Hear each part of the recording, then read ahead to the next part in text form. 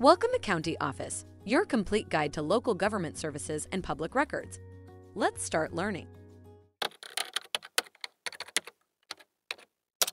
Are Goodwill Stores for Profit? Goodwill stores are actually nonprofit organizations that aim to help people find employment and improve their lives. They operate under a unique model where they collect donated goods and sell them at affordable prices. So, when you shop at Goodwill, you're not only getting a great deal, but you're also supporting a good cause. The revenue generated from the sale of these donated items is used to fund various programs and services provided by Goodwill.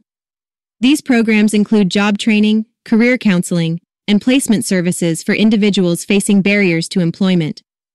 Goodwill also offers educational opportunities and support for people with disabilities, veterans, and those in need.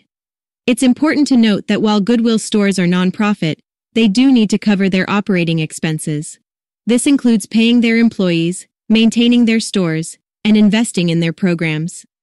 Any surplus funds generated by the stores are reinvested back into the organization to further their mission of helping individuals and communities thrive.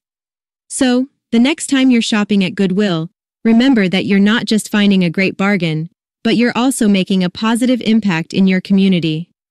By supporting Goodwill, you're helping to create opportunities for people to build better lives for themselves and their families. Take a look at the links in the description below to learn more. If you have any questions or want to share your thoughts, leave a comment. We're here to help. Thanks for watching our video. Be sure to like, subscribe, and leave a comment below. We'll see you in our next video.